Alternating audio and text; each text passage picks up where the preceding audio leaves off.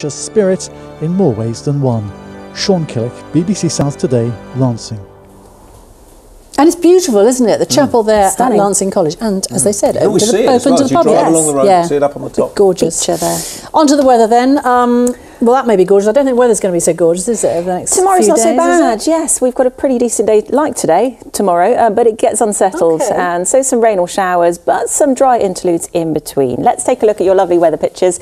Sienna Anderson took this shot of the morning mist at Brading Down on the Isle of Wight. John and Jean, did they do this together? Because they captured a vibrant rainbow in Church Norton in West Sussex. Ian Nichols photographed someone talking to the skies, taking to the skies indeed. Well, maybe they're talking to the He's sky. probably talking while he was up there. Oh, that's in Highcliffe. Thank you for your lovely weather pictures. Through the course of today, as you've seen, we've seen some decent amounts of sunshine. This picture, this weather watcher picture, was taken by Martin at Freshwater on the Isle of Wight.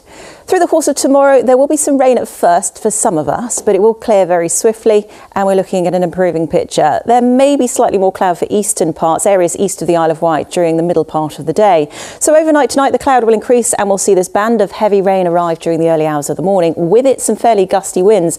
Along the south coast, we could see wind gusts of up to 40 miles per hour. Temperatures will just dip into single figures with lows of 9 Celsius. So the rain will clear tomorrow morning. Once it does, a few showers will follow, but slightly more cloud for eastern parts. The best of the sunshine the further west you are, but the cloud will break up in places for eastern areas during the afternoon. The rain may make a return for West Sussex during the course of the afternoon, but temperatures tomorrow will peak at around 15 to 16 Celsius. So on the inshore waters tomorrow, the winds are westerly 3 or 4, becoming variable 4 or less, then southwesterly 5 or 6. The visibility is good and the sea state is moderate to slight.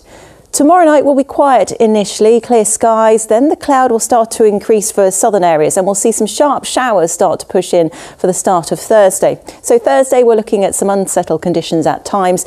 Temperatures tomorrow night will be a bit lower than tonight, down to around 5 or 6 Celsius, so a fresh start to the day on Thursday. Thursday is a mixture of sunny spells and scattered showers. The showers may merge together to form longer spells of rain, courtesy of this area of low pressure. The area of low pressure will bring in the southwesterly winds, so on Thursday it will be quite blustery with any showers that do fall, and there is the chance of hail and thunder. So through the rest of the week, fairly unsettled. Tomorrow, mainly dry once the rain has cleared eastwards. There will be a legacy of cloud for eastern parts, but that will start to break up during the afternoon. Still the risk of the odd shower tomorrow almost anywhere, but most places will stay dry. Now, through the course of Thursday, there will be some sunshine, but also sharp showers that may merge together to form longer spells of rain. A similar day on Friday, longer spells of rain with fairly gusty winds at times. And over the weekend, once again, sunshine and showers. Sally. I repeat. Thank you very much, Alexis. That's it from us tomorrow. Well, we're finding out how they're celebrating 30 years of youth theatre in Southampton. Be with us for that tomorrow. Back tonight at 10:25 as always. In the meantime, have a great evening. Bye-bye. Good night. Good night.